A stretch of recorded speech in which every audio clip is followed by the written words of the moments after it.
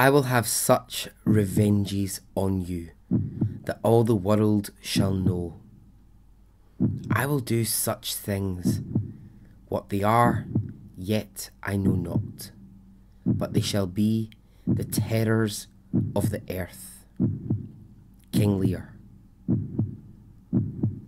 Oft I have heard that grief softens the mind, and makes it fearful and degenerate.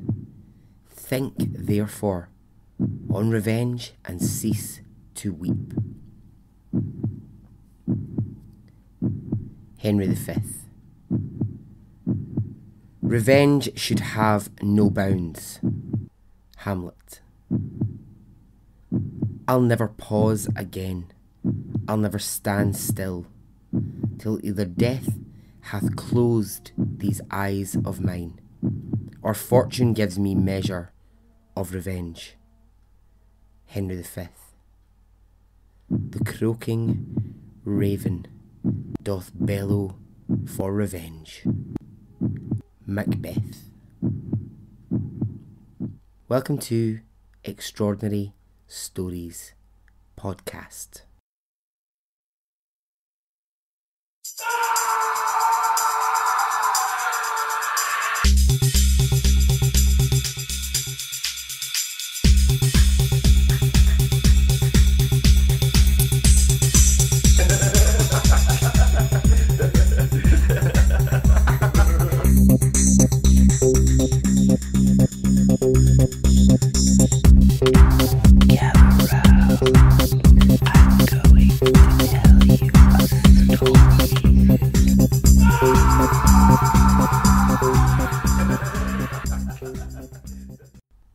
Hey, how are you?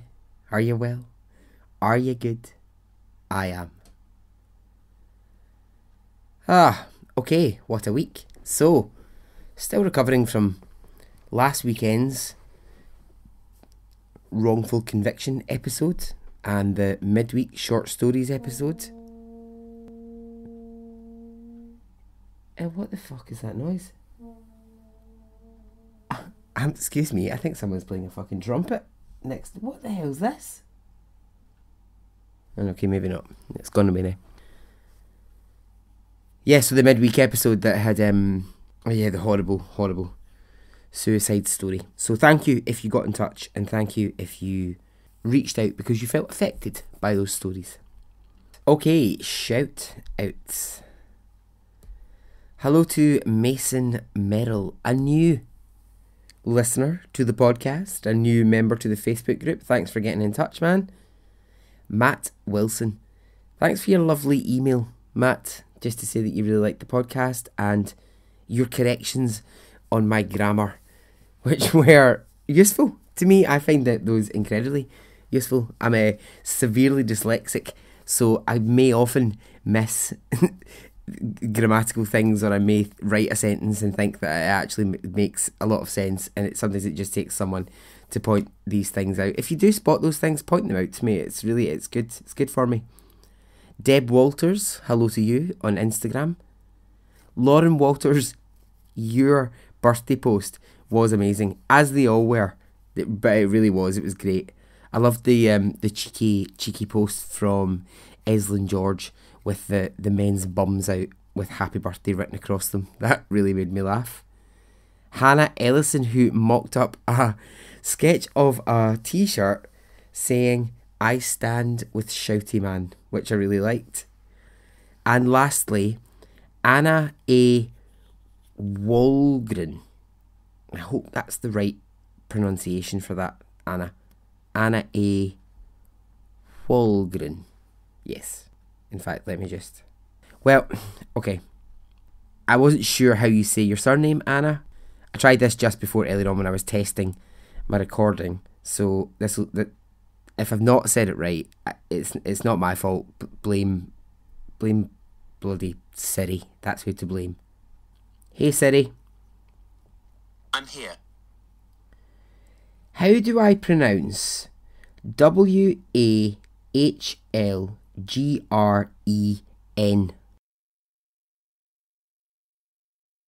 Siri, come on.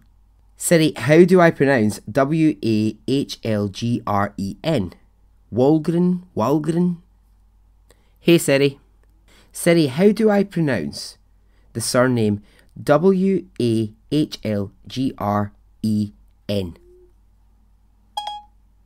Okay, I found this on the web for how do I pronounce the surname Wehlgren. Take a look. Siri, you brought me up fucking Walkman.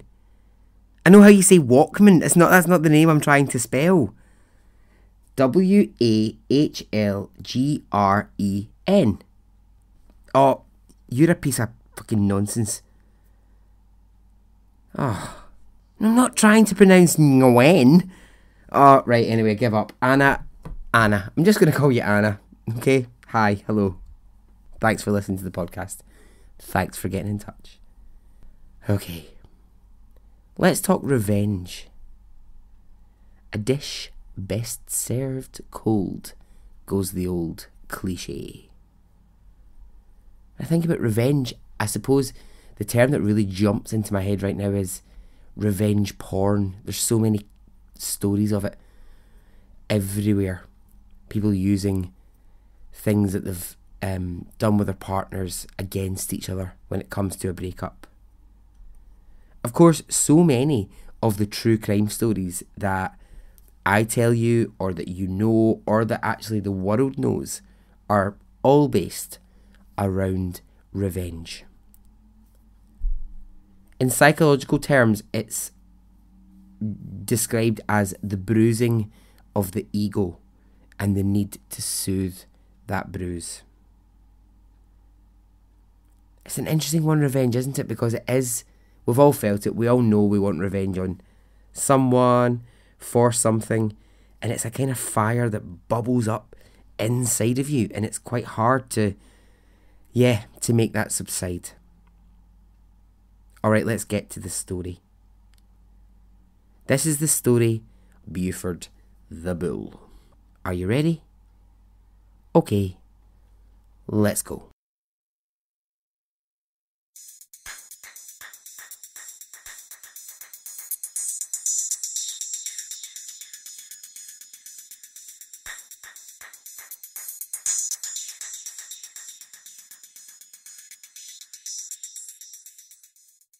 Okay, it's 1966 in Tennessee. A call comes into the sheriff's office from a young couple staying in a motel nearby. They tell the sheriff's office the following story. They're a young couple, they're on holiday, and they've been involved in an incident. What's happened? Asked the sheriff's office. And they stated that the motel owner, one Louise Hathcock, had taken their purse and wallet, and when they asked for it back, she had threatened them with a gun. I mean, not ideal if you're on holiday, is it? It's not ideal for the owner of the motel to steal your wallet, your purse, and then threaten you with a gun. So the sheriff's office, they spring into action, and Buford Pusser, along with 2 deputies, go to the motel. Now, before even going there, the police, and especially Sheriff Pusser, knows exactly what the motel owner, Louise Hathcock, was about. They knew her to be dangerous. They knew this because 2 years before this night, she had shot and killed her husband in that very motel. Louise, she claimed that her husband had been beating her for years, and that one night she'd got to a point where she just had enough. Enough was enough. She took her pistol and she shot him. And when it came to a trial for Louise, she was found not guilty because the defence put forward such a good case about the beatings from her husband. So here is Sheriff Pusser and his deputies. They're travelling to her motel. Now I'm going to pause on this bit of the story and I'm going to introduce the characters that we need to know about as the story continues. Let's start with Sheriff Pusser. He's the main man of the story. Who was he? Well, he was a 26-year-old sheriff. He was the youngest sheriff ever to be elected in Tennessee. Now, why elect a guy so young to such a big job? I mean, they had guys in their 40s, in their 50s. They've been doing this job for so long. Why? Why elect Buford Pusser?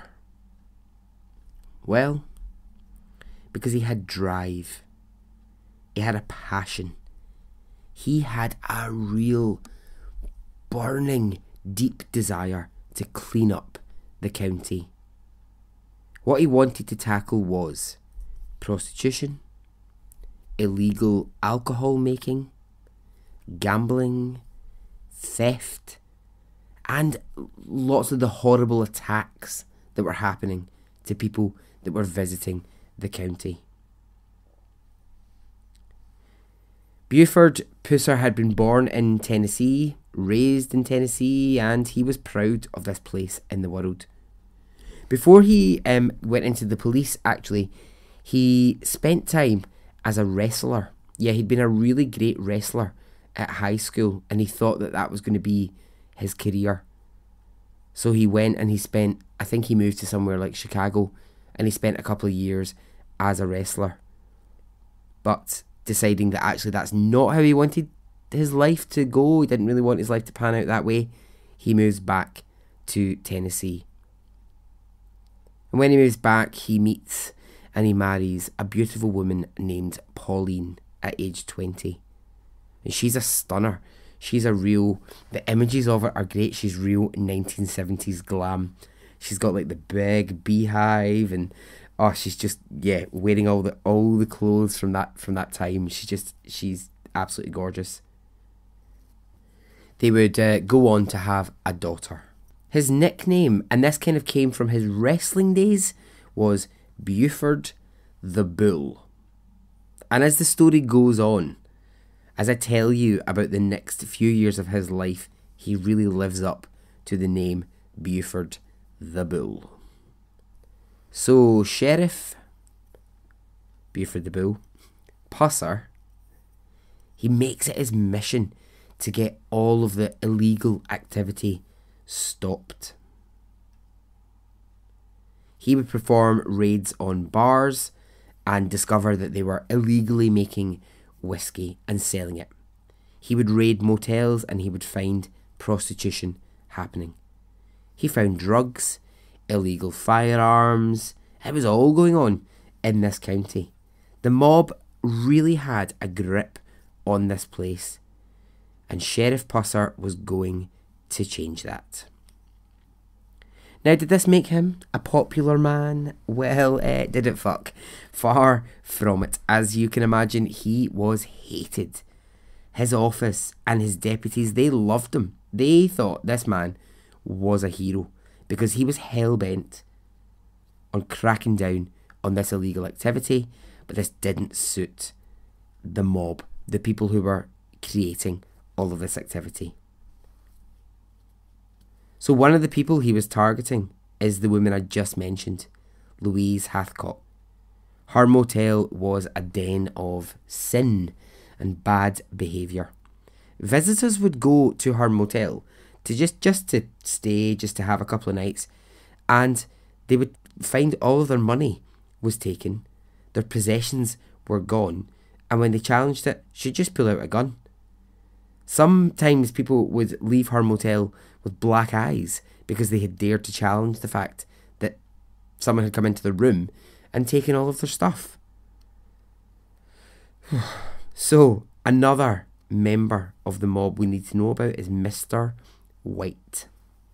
Mr. White was the man making the illegal whiskey, and he was selling it in his bar stroke club. And again, if you were an out-of-town visitor and you happened to just visit, Mr. White's bar stroke club, you'd be taken into a bathroom, you'd be robbed, you'd be beaten, and then you'd be kicked out. So, I mean, seriously, this is not an ideal holiday destination, this county. It's just terrible what's going on. There's 2 other men in the story whose name I'll give you now, but I'll talk about later. Mr. French and a man called Nix. So for the sake of clarity, let's remember, we have Louise, we have Mr. White, we have Mr. French, and we have Nix. The 4 mobsters creating all of the illegal activity. They were known as the State Line Bunch. The mob, they absolutely hated Sheriff Pusser because he had forced them to move their moonshine business out of the county. So moonshine, you will know, but if you don't know, moonshine's the process of making illegal alcohol and selling it. So it's not going through any sort of proper channels. You're just basically making it in your back door and then selling it and making a huge profit out of it. So he had made all of that move somewhere else. He had gotten rid of that, taken it out of the town. Moonshine, when I think of it, it just makes me think of those 2, who are those 2 Simpsons, 2 Simpsons characters. Do you know the ones that they make their own moonshine? They're supposed to be the kind of like trailer trash type. I don't know what I'm even talking about. So now we know Pusser has a deep involvement with the State Line Bunch, this gang of 4. So they're on their way to the motel, responding to the call. So they arrive, and the first thing they do is they try to find the young couple who'd placed the call, and they can't find them. They cannot locate them in that motel. Odd. So Pusser says to his deputies, "You go and search the motel for them.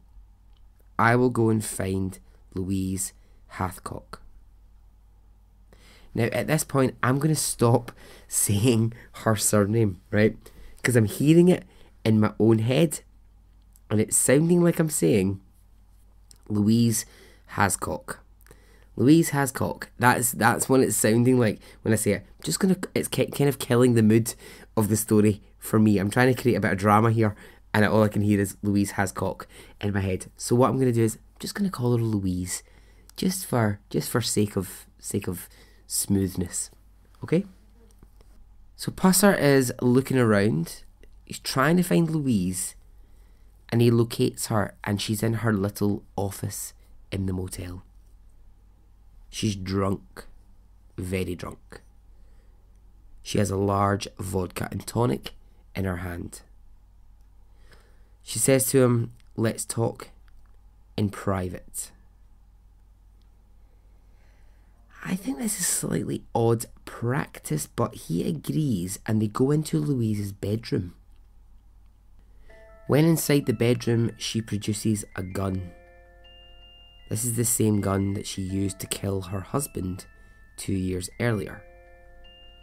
And she says to Sheriff Pusser, "I'm going to kill you." And she fires the gun. However, she misses him and the shot goes through the window. She goes to fire a second shot and the gun misfires. Sheriff Pusser takes his gun out and he shoots her 3 times. He doesn't miss. He doesn't misfire. 3 shots go directly into Louise. In her last moments, she tries to crawl to the bathroom, and this is where she dies. Immediately, the 2 deputies burst into the room. They find Sheriff Pusser standing in the bedroom and Louise dead in the bathroom. Now, the next thing to happen is that a team of medical examiners arrive and the motel is shut down as a crime scene. News starts to spread really quickly around the county and around the whole of Tennessee about the death of Louise, and lots of conflicting stories begin to emerge. Pusser will always say he shot her in self-defence, but there's a little bit of doubt over that. The inquiry, it throws up this potential evidence that his gun might have been the first gun to be shot in that situation. You know, it's all that, I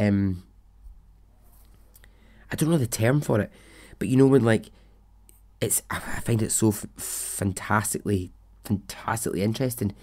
It's when you can look at a bullet and determine what angle it was shot from, what speed it was shot at, all those, you know, like they look at it and they go, well, if it went that direction, it means that it was probably here. So this is what they try and examine at this point, is actually who in that room that night fired the shots first. Did she go to shoot him, hit the window, and then misfire before he shot her? Or did actually he shoot the first bullet and hers was self-defence? So it's muddy. It's really muddy and it's really unclear. What is quite interesting is that actually it stands up as self-defence. If he shot her when she said the words, "I'm going to kill you," that's enough for self-defence. There's intention, intent. If he believed in that moment that she was actually going to do it, him shooting her 3 times is actually enough for self-defence. Anyway, there's no real way to ever prove what happened in that bedroom, and really, Sheriff Pusser is the only one who can ever say what happened in there. A grand jury clear Sheriff Pusser of any wrongful doing in the death of Louise. He returns to being sheriff, and it's business as usual. Well, maybe not. Not for the mob, it's not. Not for the gang of 4 that she was part of. They've just lost one of their key players. Louise was helping them with the motel to store alcohol. She was smuggling money for people. She was big in the game, and now she was dead. 7 months after the motel incident, Sheriff Pusser is one evening driving home to his beautiful wife Pauline. She's at home waiting for him to come back. And as he's driving, a car pulls up really close beside him, and he starts to think, what's happening here? Is someone in trouble? Is someone trying to get his attention? So he winds down the window, and as he does, the other car also winds down its window, and 2 shots are fired at the sheriff from the other car. He takes one bullet in his shoulder and the other in his chest. Who was driving the other car? Well, it was Mr. French, who you'll remember I mentioned earlier. He is a part of this 4. He is a part of this mob.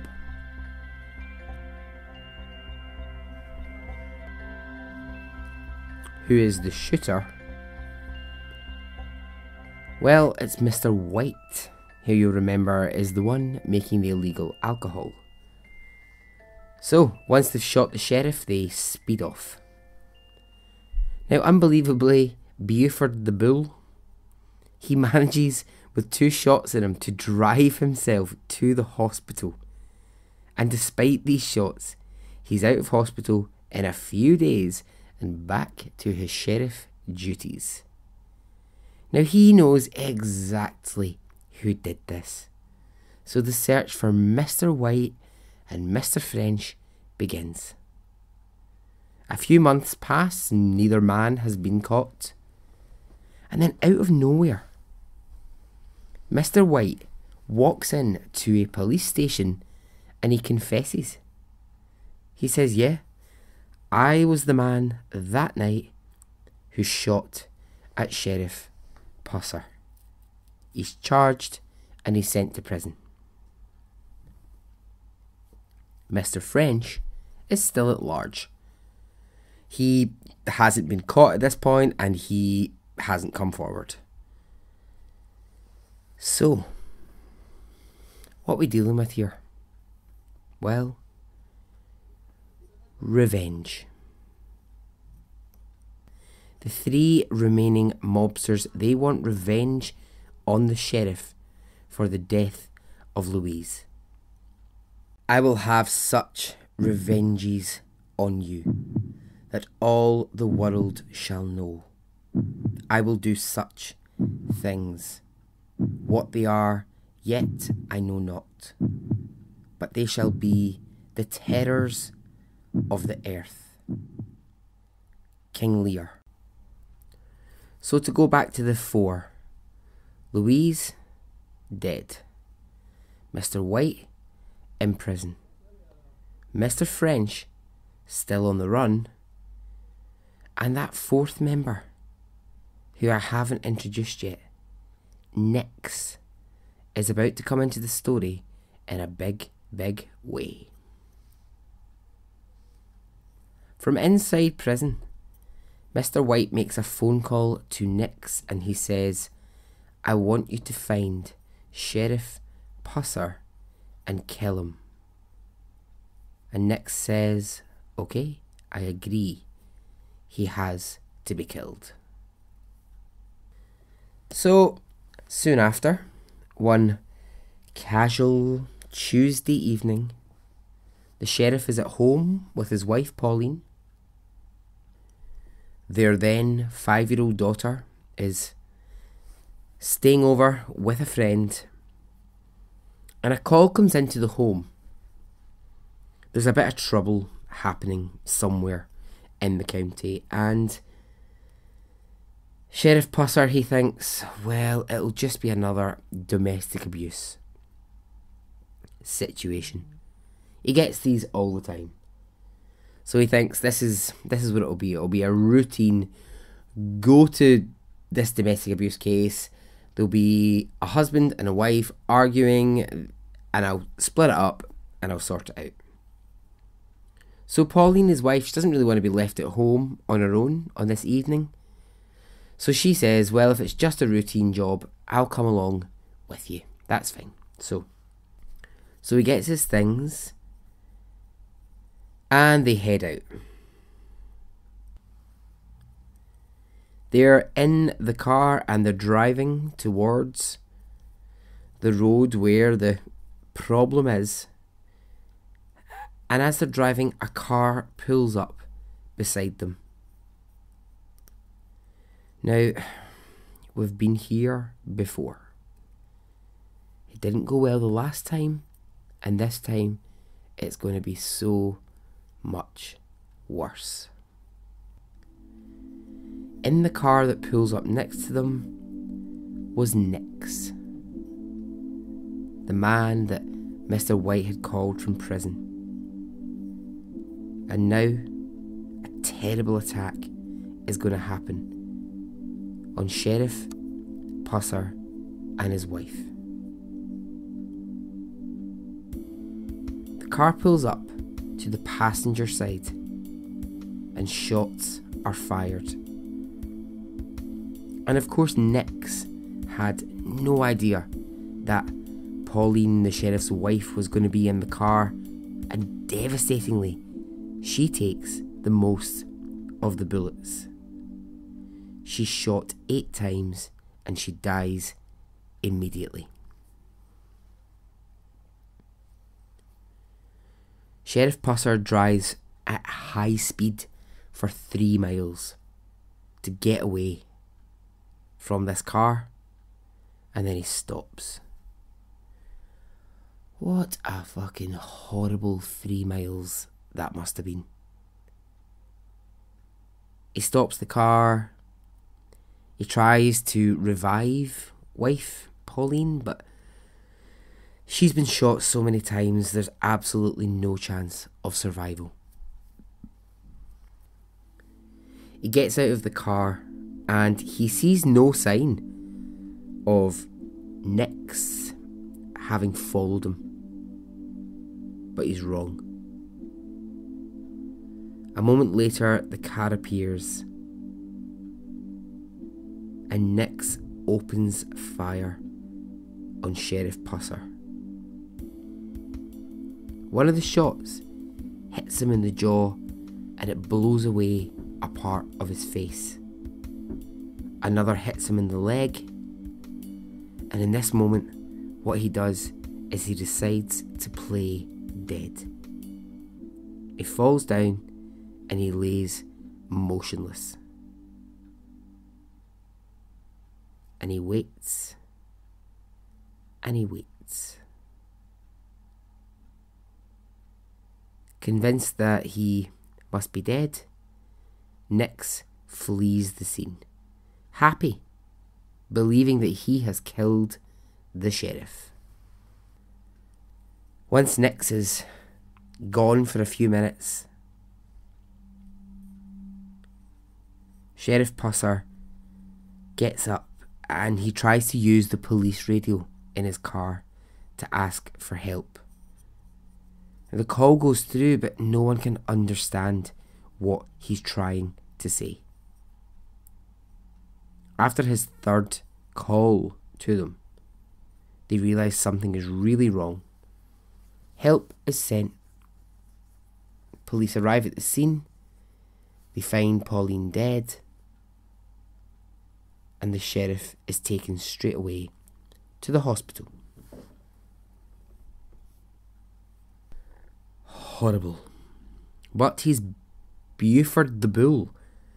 This man is incredible at surviving all sorts of attacks.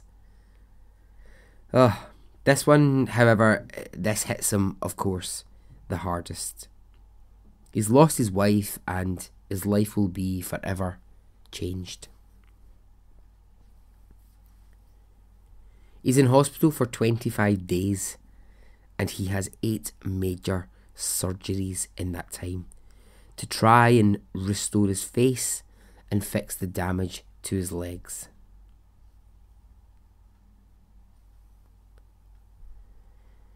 This is horrible, but actually he was in such a bad place that during his time in hospital, he missed the funeral of his wife. He just wasn't able to leave a hospital bed. But the funeral had to go ahead and he missed it. Oh. Eventually he gets out of hospital. What do you think's on his mind at this point? Revenge. Oft I have heard that grief softens the mind and it makes it fearful and degenerate. Think, therefore, on revenge and cease to weep. Henry V.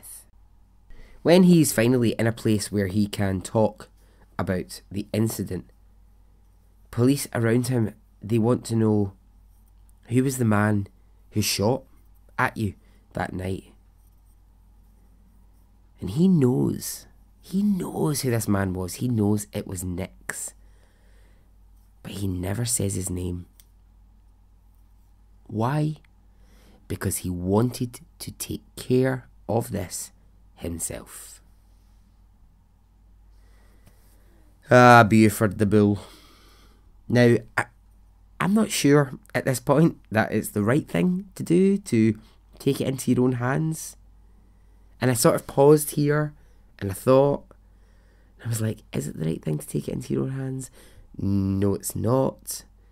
But also, I suppose any reasoning goes out your head at that point. I suppose you're not even really reasoning anything, whether you work as a sheriff, whether law has been your life or not.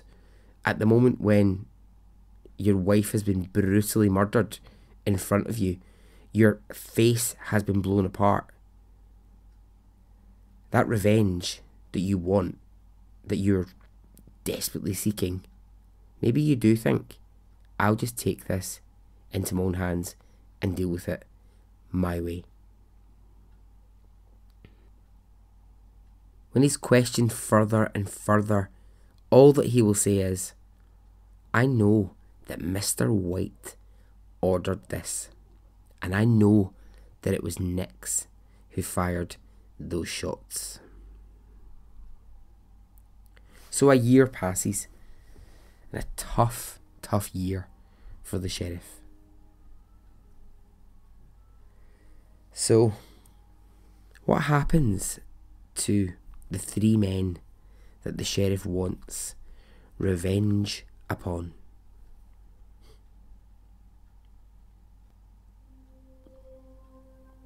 One by one, they will all end up sorry that they ever messed with Sheriff Pusser. So Mr. White, his dead body turns up in his car in the car park of a motel, and he's been shot in the head. There are so many versions of how this shot happened, how he might have died, but the most probable is that someone was hiding in the back seat of his car and shot him at close range. Who? Well, we'll never know. But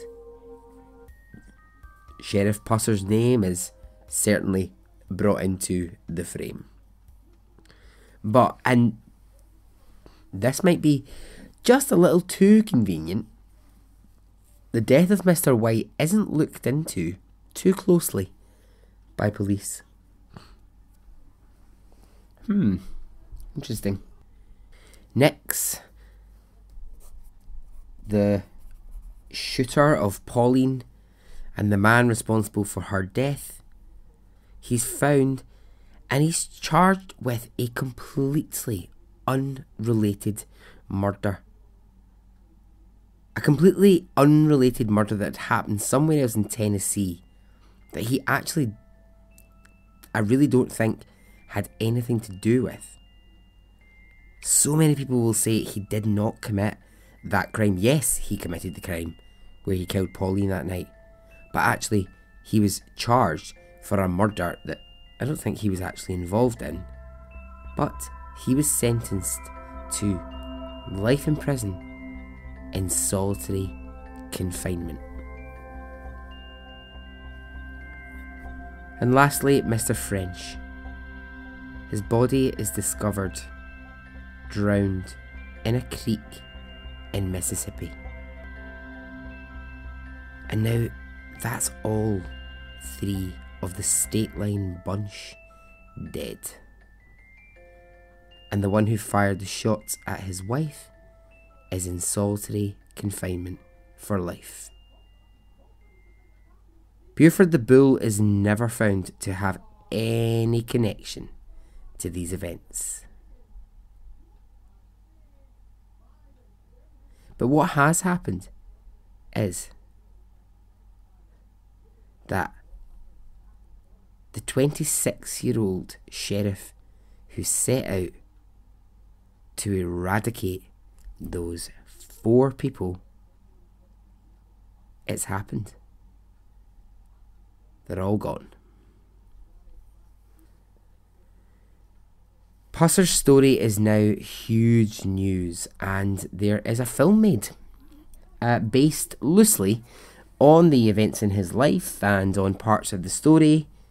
I've never heard of it. It's called Walking Tall. It's a cult classic, I believe, or so the internet tells me. And the sheriff, well, he's coming back one day from a meeting with the film studio about a possible sequel to the film. So he's driving home when the steering in his car starts to fail. He tries to get the car off the road, but before he can, his car skids. He hits an embankment and he flies through the windscreen, breaking his neck and dying instantly. He was 36 years old. Was the car tampered with? Had someone ordered the death once more of Sheriff Pusser? Were there other members of the mob outside of those four hell-bent on revenge?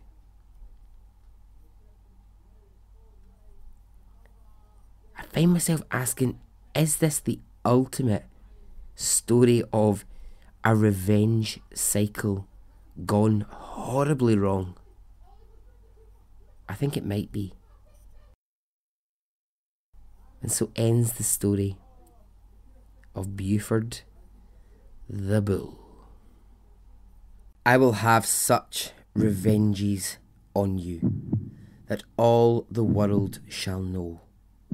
I will do such things. What they are, yet I know not. But they shall be the terrors of the earth. King Lear.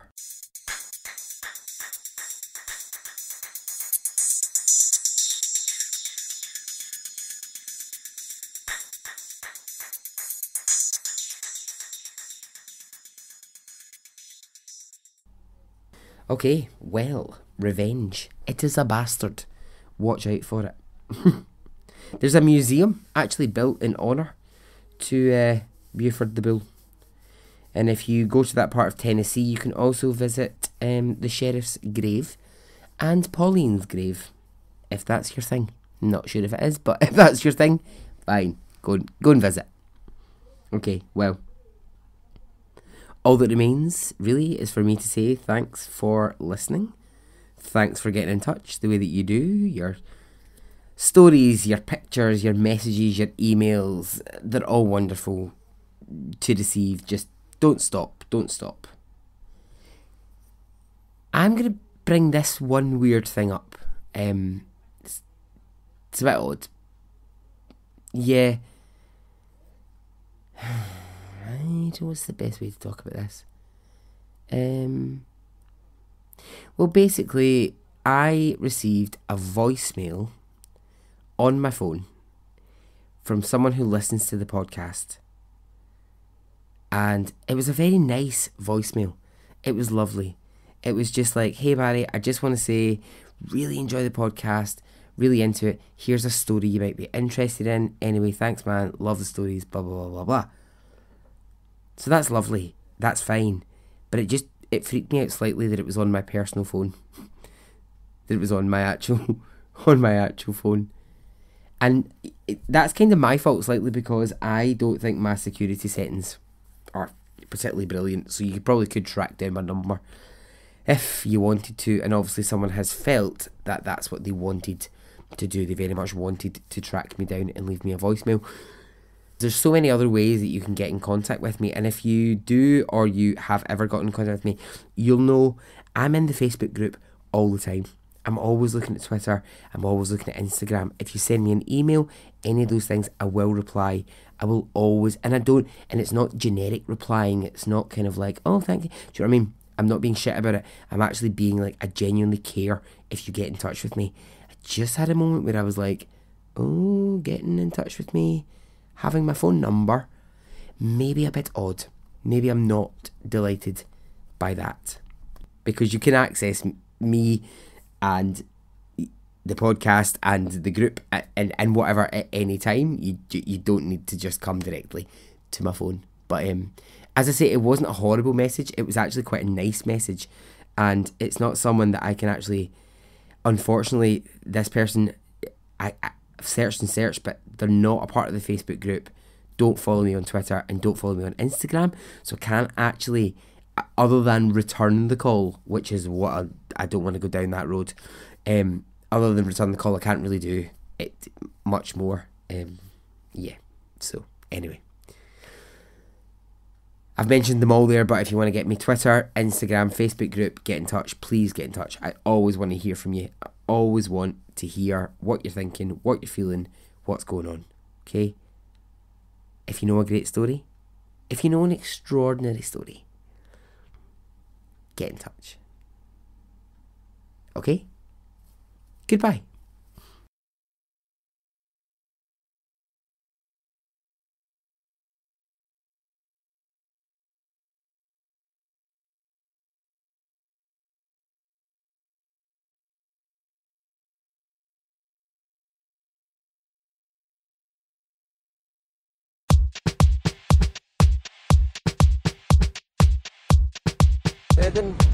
It didn't affect me really one way or the other.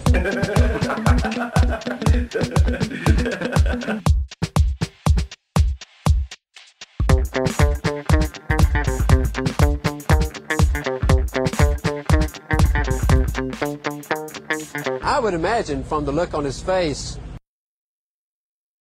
let's get it on, let's do it, let's get it over.